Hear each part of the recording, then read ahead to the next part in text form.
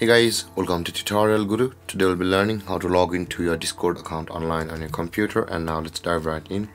Now to log into your Discord account online on your computer, first open up your preferred browser, as I have already opened the Google Chrome, and on the search bar click over there and type in the address discord.com and hit on enter, and then you'll be directed to the home page of Discord. If you don't have the Discord installed on your computer, guys, you can also download it from over here. You can see over here it says download for Windows, and that brings in, guys, in order to proceed to log into your account, at the top right corner of the screen you can see there's a login button available for us over here.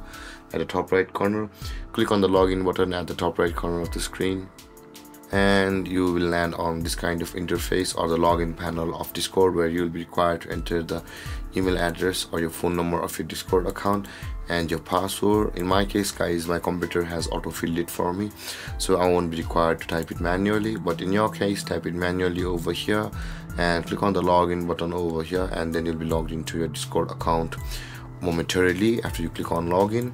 And with that being said, guys, this is how to log into your Discord account online on your computer. And if you have any confusions or questions regarding the topic, feel free to comment in the comment section below, and don't forget to like, subscribe and hit that bell icon for more videos. Thank you for watching, guys. Peace.